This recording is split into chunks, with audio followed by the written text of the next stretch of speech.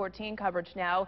Some punches were thrown today in the U.S. Senate election. Thad Cochran and Travis Childers were exchanging verbal blows. As 16 WAPT Scott Simmons reports, it's one of the few exchanges between the Republican and Democratic candidates that we do not take lightly. They call it Hob Nob, a gathering designed to promote business. But less than a week before Election Day, all eyes were focused on Thad Cochran and Travis Childers. Childers took exception to a pro-Cochran ad where the governor tied him to Harry Reid in the Democratic Party. Poor spoof on trying to scare people into making me someone that I'm not. He knows better than that.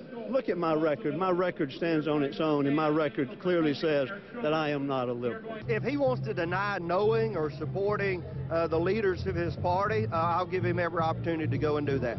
I've been working for the last 40 years for Mississippi, so I have a clear and well-known record, and my voting record is there for everybody to see.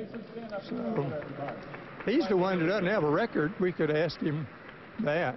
Some of the hardest punches thrown in this race between Thad Cochran and Travis Childers were actually thrown here, particularly dealing with the issue of no debates.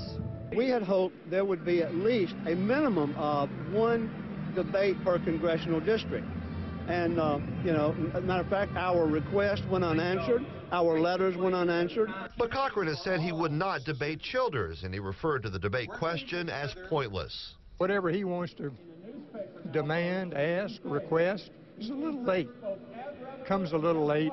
It sounds a little like showboating and grandstanding to try to make it look like he's willing to do something I'm not willing to do. They're fooling themselves. Parting shots less than a week before voters head to the polls.